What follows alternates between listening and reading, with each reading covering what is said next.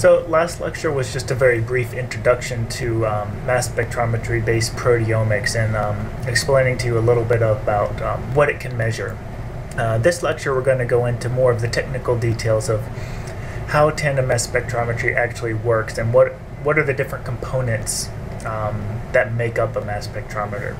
So if you remember, we went over this general workflow for a tandem mass spectrometry setup last lecture. So we'll just review it briefly here, where you're starting with a sample, either from a tissue or cell culture, where you've isolated proteins. And typically one separates and enriches those proteins for based on the types of things one is looking for. And this separation and enrichment can actually be quite extensive. One very common way to separate proteins is just like, as in a Western blot, to separate by molecular weight, and then analyze different bands of molecular weight to reduce the complexity of the sample. Almost universally, proteins in a sample are digested to turn the proteins into peptides. A common protease that's used to do that is trypsin, but there are other proteases which are sometimes used. And so then you go from a usually fairly highly complex mixture of proteins to a simplified and a more simple mixture of peptides. These peptides are then typically separated even further and then input into the mass spec via an ionization process. After they're ionized, they can actually be analyzed via mass spectrometry based on their mass to charge ratio, and input into a first mass analyzer, which is used as a separation device to pick out which are the most abundant peptides that are being input to the mass spectrometer at this stage, and then select those ones for further fragmentation. Sent into a second mass analyzer, which analyzes the fragments of those peptides, from which one can deduce protein sequence and also post-translational modifications and relate that to the amount or quantity of the peptide that was coming into the mass spectrometer. So one of the most common forms of separation in mass spectrometry is liquid chromatography, and in many cases a liquid chromatography column is the step which is interfacing a mixture of peptides and the mass spectrometer itself through a ionization process we'll describe a little bit later, called electrospray ionization. So a liquid chromatography setup usually consists of many pumps, which is taking your sample, usually diluting it with some kind of solvent. This solvent composition can change over time, which changes its affinity for the most important part of the chromatography setup, which is the column. The column is packed with a resin. A common resin for proteomics is a hydrophobic C18 column, but there are many types of columns which can separate your mixture of peptides based on various physicochemical properties, such as hydrophobicity or charge, for example. And the affinity of peptides for this column can be changed by changing the solvent composition. So typically you inject your sample into this chromatography setup. It starts to be pumped through the column, and as time goes on you can change the solvent composition on a so-called gradient, which then changes how your peptides elute from this column. And then by analyzing what comes out of the end of this column over time, we simplify a mixture of peptides into a simpler and purer composition of peptides coming out and being input to the mass spec at any given moment. When we input our sample of peptides to the liquid chromatography column, we have to have a way of inputting that into the first mass analyzer and to ionize the peptides that are coming off of this column. The method that's used to do this is called electrospray ionization. There are, of course, many types of ionization, that some of which are listed here, but the two of which are commonly used in proteomics are the electrospray ionization and so-called MALDI, or matrix-assisted laser desorption ionization, which I'll explain in the next 2 slides. So electrospray ionization was one of the key breakthroughs which allowed proteomics to really take off in mass spectrometry applications, where one is able to interface the output of a liquid chromatography column to a mass spectrometer. And the idea is actually remarkably simple, although technically very challenging, is to take that flow output from the liquid chromatography column and put it out of a very fine spray needle, which turns the liquid coming out into droplets, and those droplets are subsequently dried, and then with a high voltage being applied between the liquid chromatography column and the input to the mass spectrometer, these peptides can become ionized and then can be input into the mass spectrometer. And this invention, the electrospray ionization technique, was actually awarded the 2002 Nobel Prize because it allowed not only mass spectrometry-based proteomics to take off, but many other forms of mass spectrometry, which depends on separation by a liquid chromatography column. Another commonly used form of ionization in mass spectrometry-based proteomics is called MALDI, where you simply embed your peptides in a so-called matrix, which is able to transfer charge to your peptides when you shine a laser on the sample. So you put your sample on a so-called target and shine the laser on it, and there's a potential then between the target and the mass analyzer.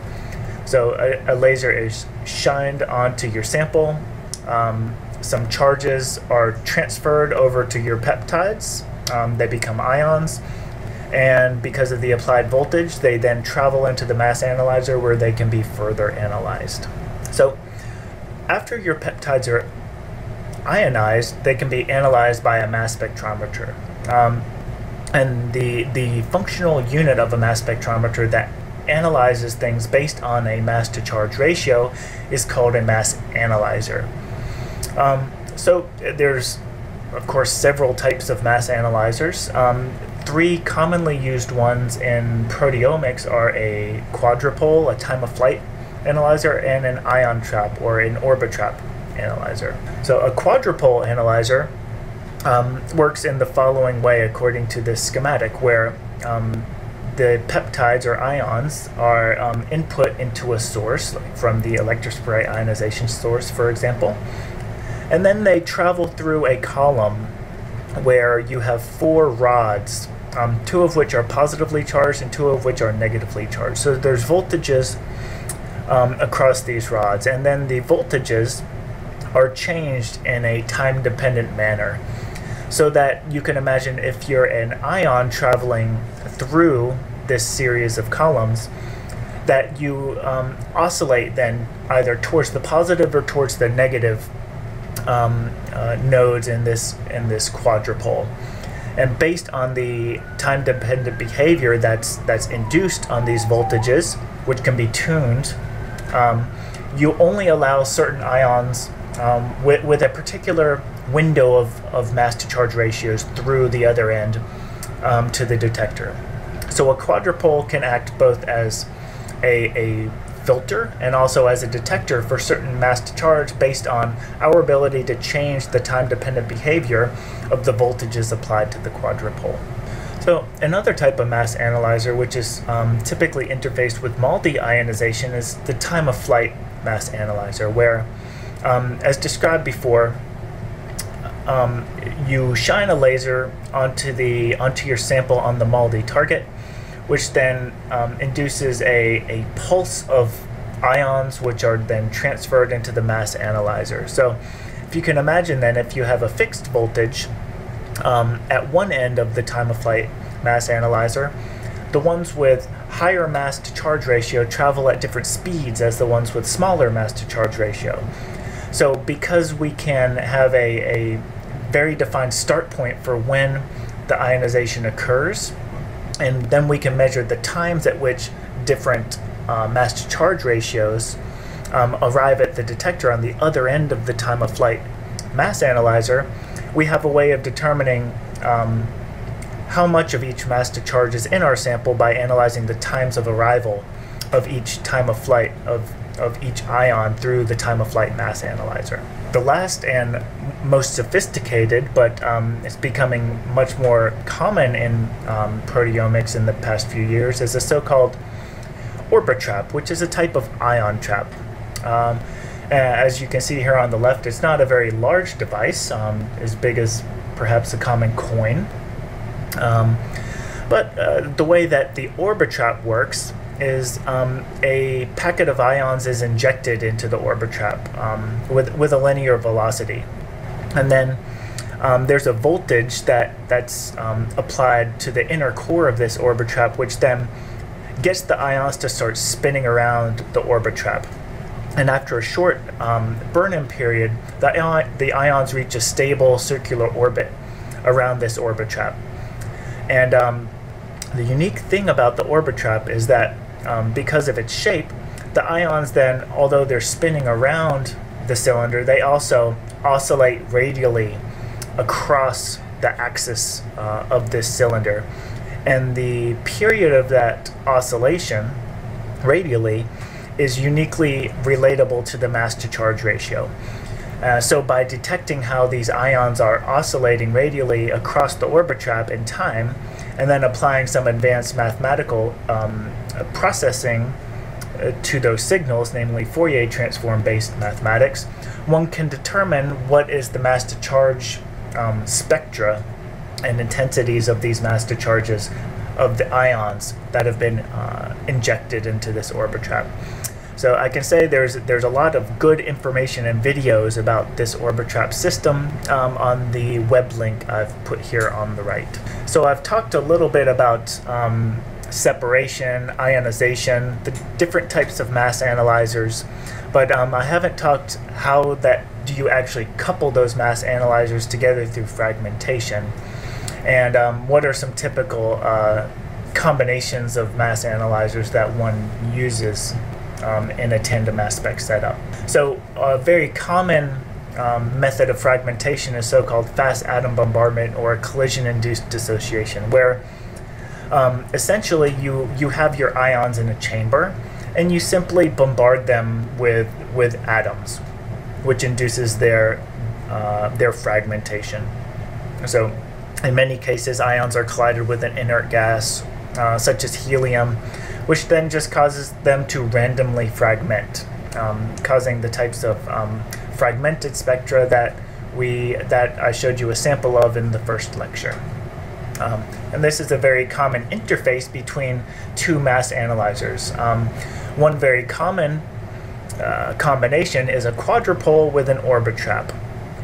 So the quadrupole allows you to filter certain whole peptides through, whichever are the most commonly and most abundant ones that happen to be coming off of the liquid chromatography column and being ionized by the electrospray ionization at the current time, which you can then select for fragmentation via, for example, fast atom bombardment, and then take those fragmentation products, put them into an orbit trap, and then analyze what are the different fragments that I have here that were a result of fragmentation of this particular peptide that was selected by my quadrupole.